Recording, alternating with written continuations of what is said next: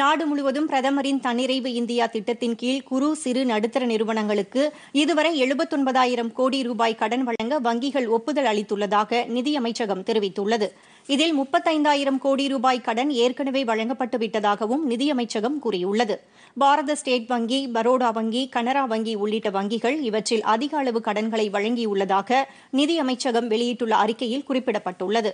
இதுவரை 19 லட்சம் குறு சிறு நடுத்தர தொழில் நிறுவனங்கள் இந்த அவசரகால கடன் திட்டத்தின் மூலம் பயனடைந்துள்ளதாக தெரிவிக்கப்பட்டுள்ளது. கொரோனா தொற்று பாதிப்பால் ஏற்பட்ட பொருளாதார பின்னடைவை சரிசெய்ய தன்னிறைவு இந்தியா திட்டத்தை மத்திய அரசு அறிவித்தது. அதன் அடிப்படையில் 20 லட்சம் கோடி ரூபாய் மதிப்பிலான சிறப்பு திட்டங்களை அறிவித்து அவற்றை அரசு செயல்படுத்தி வருவது குறிப்பிடத்தக்கது.